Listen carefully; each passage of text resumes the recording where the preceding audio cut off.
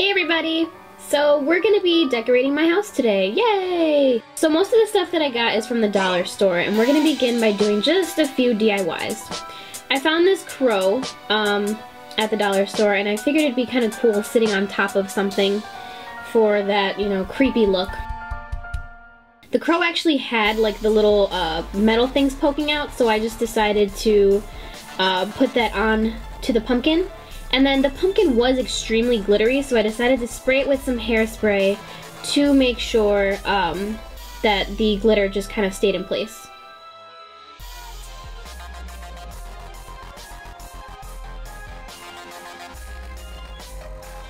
Moving along, I also bought these little tombstone things that were just $1, which was pretty cool. And, I mean, they're pretty cool by themselves, but I decided to spice them up a little bit. So I started off by painting the letters with a coat of glitter paint. And also inside of the eyes.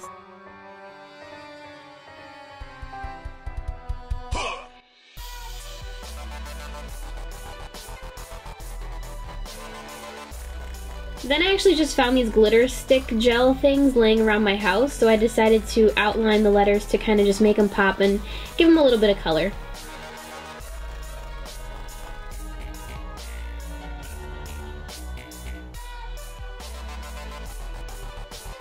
And then I also filled in the eyes.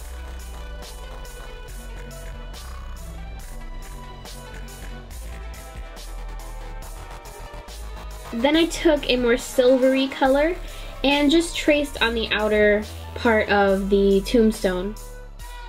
I would have actually done it with the purple, but I kind of ran out of it. But I feel like it looks pretty cool like that.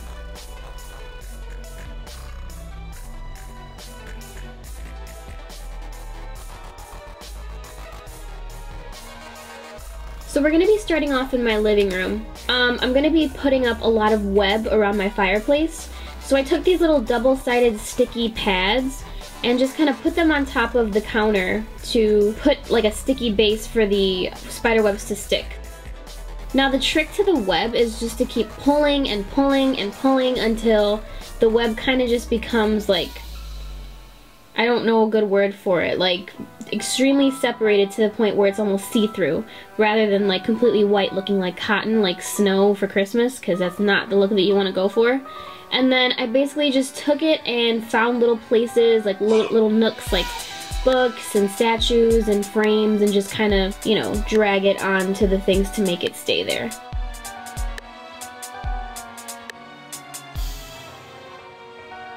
And then of course you can't forget your little spiders, just place those in random little areas.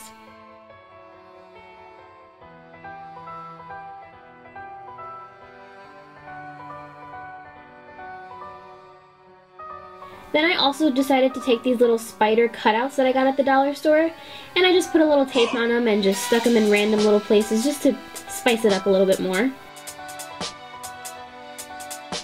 And this purple pumpkin I actually got at Target, as well as the tea lights, and I just kind of put that there just to give it a little extra something.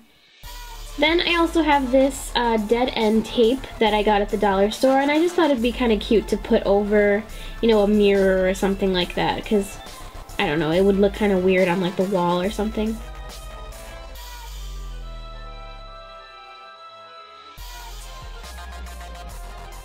And then I also got these back cutouts at the dollar store and just put some tape on them and threw them all over the wall.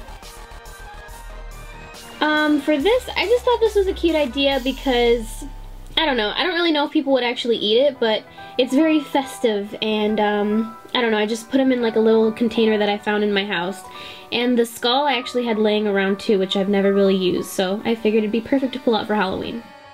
Moving on to my dining room, we just have this like random cabinet countertop kind of thing going on, and we don't really have much on it, so I figured it'd be a perfect little display for any kind of creative Halloween decorations. So I just threw some web over it, just still doing the whole stretching method, and just kind of, I actually didn't even need any of the little sticky pads. I just kind of like hooked it around the corners and just tried to make it stay as much as possible. And then all of the stuff that was originally on the table, I just put it all back. And then I also put the tombstones there to kind of make it look like a little grave. I also took this skull that I got at the dollar store and laid it right there because it goes perfectly with the little tombstones. And my, I have these like zombie hands and fingers, and I just kind of placed those in random areas around the tombstones for a little display. Then I took some of those leftover spiders and bats and put some tape on them and just put them all around the wall. Each of the packets of bats and spiders came with about 15 of each, so it's pretty nice to, you know, I don't know, you could probably get like 1 or 2 and be able to put them all over your house. By the way, you can never go wrong with candles, so I threw a little pumpkin candle on there to kind of just set the mood. Moving on to my kitchen, I found these spider web placemats at the dollar store. They also had skulls and pumpkins, but I don't know, I thought the spider webs were pretty cool. And then I also found this really cute broom that said wishful thinking, which I thought was pretty adorable. And I just hung that on a random little nail that I had hanging there by the windows. And then I also placed this, it's not really a pumpkin, I think it's called a gourd or something like that I got at a pumpkin patch. And I just kind of set that there with a little mini candle that I got at the dollar store, and I figured it looked pretty cool. And this was just for a little extra, you know, I don't know. This was just for my cat, for her, you know, might as well let her enjoy the holidays too. So I hung a little black cat there that I got at the dollar store.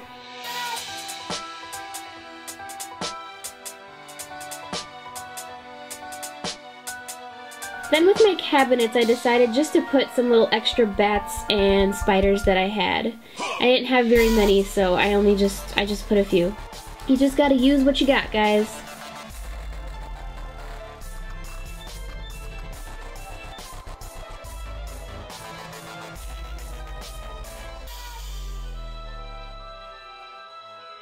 And then in my hallway, I decided to do a little something. I got these spiders and pumpkins from Target, and these were actually $1 too.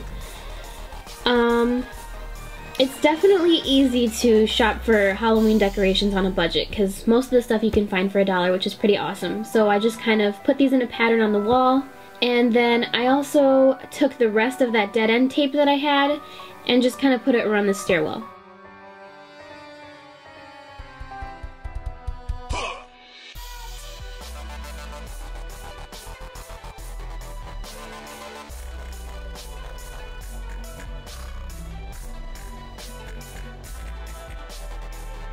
Yay, the best part, my room. So I just took these thumbtacks and kind of placed them in an outline around the painting, just so that I could get like the gist of where I'd put the spider webs, and then just kind of hook them onto the thumbtacks. And then I took some lights that I got at a garage sale, which were pretty awesome. I got them for $1, and I just kind of hung those randomly. And the really cool part about the orange lights is that it casts like an orange like light in your room when the lights are off, so it looks pretty spooky. And then you can't forget your little spiders that come in the little package with the spider webs. And then I also hung this spider web garland that I got from Target, and that was also $1.